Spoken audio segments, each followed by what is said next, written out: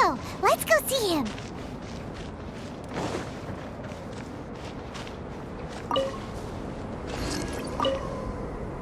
I'm back. Did you see anything interesting? Not to worry. They're all for alchemical purposes. You'd be hard-pressed to find an everyday use for them.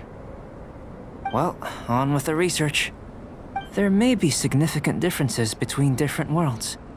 Take Tevat, for example. Here, those with visions can manipulate the elements. But worlds may well exist where only one person is able to do so. Or even everyone. So, leaving elements to one side, do you possess any unique abilities? Ones that don't exist in this world? I think answering this question calls for the same methodology as last time. In other words, time for the next experiment. No. You shan't be required to exert quite so much effort this time around. Now, see this pillar here? Use your willpower to try and break it.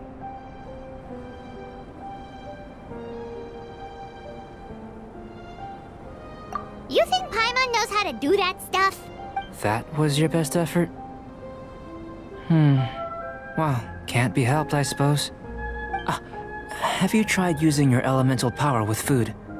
I don't mean for cooking as such. Rather, channeling your power into the ingredients themselves. I'm curious to see how the taste and texture respond. It may even help with proliferation. I suppose I have a curiosity for things that others find surprising. Anyway, why don't you cook us up a sunshine sprat? I've just finished preparing the recipe. Cooking? Paimon was looking forward to more mad scientist stuff.